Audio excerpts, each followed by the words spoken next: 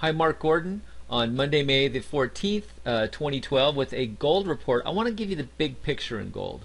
I know that gold has been in a nasty sell-off here, and we are in a what I call an intermediate term correction.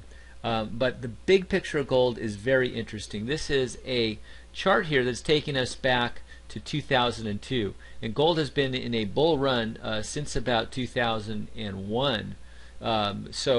We're in, I guess it would be the 11th year of a bull market run here.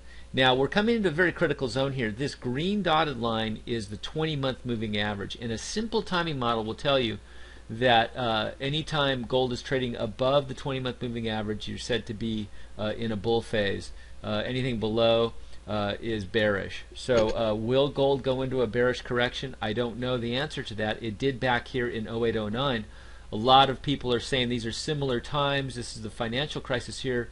There's a lot of speculation that we are coming into hard times again, that the bailouts did not work, and they're back to haunt us now with some sell-offs in stocks and the commodities, much like what happened back here in 08-09.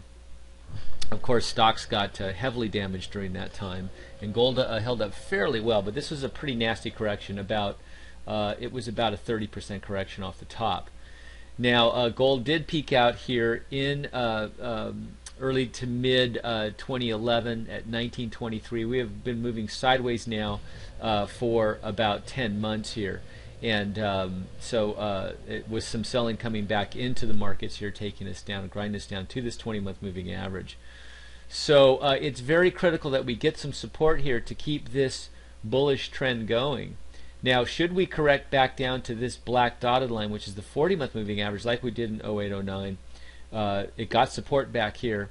That would take us down to about the 1325 level, 1325. There would be a lot of support there because you see this gray area. This is the Bollinger Band here. That's coming in around the same point too. Now, Bollinger Bands are mathematical algorithms designed to keep prices within it 95% of the time. So chances are we would stay within those bands there. One thing to note is that bull markets in commodities tend to last about 18 years. So we're just a little over halfway through that run, and the big gains seem to come in the later phases of these bull runs. So we have the cyclical trend going for us. So like I say, we're sort of at an inflection point here. We have been riding the blue line, the 10-month moving average, and the green dotted line, the 20-month moving average, higher for several years now. Actually, we're in our 4th year of riding that. So a breach of that line would be significant. So keep your eye on that. So just thought I'd give you the big picture of gold.